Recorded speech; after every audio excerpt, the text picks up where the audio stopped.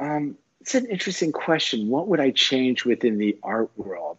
I think that the thing about the art world that I love is that is the stories Hmm. from the art world. It's like great paintings, great art, tends to have an extraordinary narrative, behind it.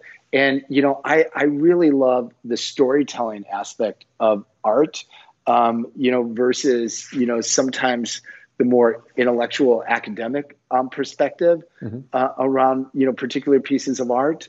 I think that, storytelling is a way to make things much more accessible and engaging.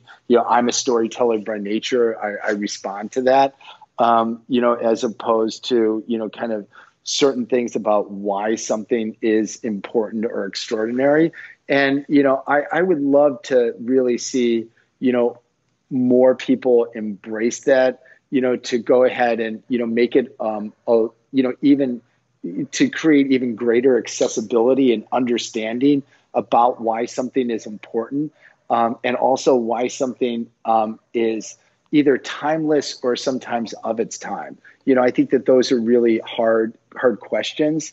And what makes somebody, what makes something great, as opposed to what's interesting at a particular moment in time. Yeah, music goes through that, literature goes through that, film goes through that.